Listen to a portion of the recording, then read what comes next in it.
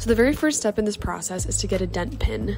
The Dent Pin is an 8-digit code that serves as your personal identification number, and you'll actually use the same code later in your career, so later when you apply to dental school, and even when you prepare to take your dental boards.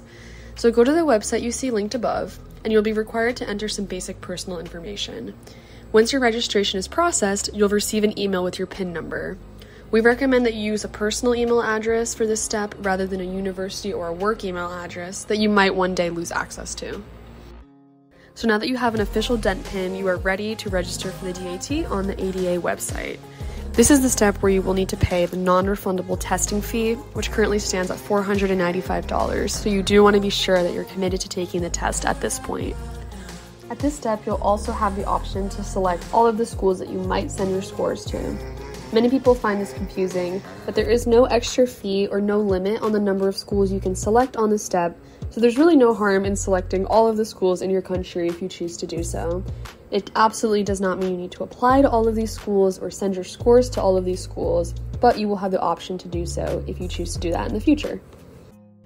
So within a day or two of submitting your application, you should receive an email that looks like this from the ADA.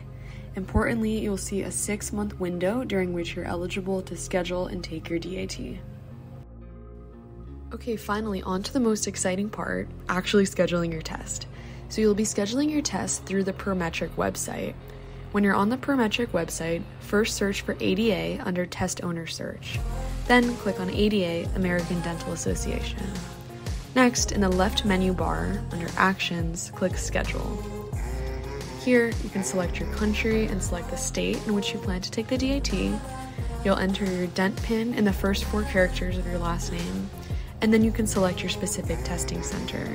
And from here, you'll be able to view a calendar with all the available dates and times.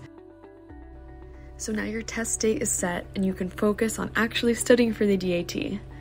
So the next step will be to go and pick a study plan that works for you. So on crackdat.com, we have study packages for 1 month, 3 months, and 6 months of access. So whether your DAT is fairly soon in a month or whether it's at the end of your testing period, we have you covered. We also have study schedules for 4, 8, and 12 weeks, and these study schedules are super helpful because they outline day by day, step by step, what you should review and how you should use the resources on the site to help you prepare. So it really helps this process feel much less overwhelming. Alright, so that wraps it up. We truly wish you all the best on your DAT. We are really here to help and support in any way we can, and we hope this video was helpful. Thanks for watching.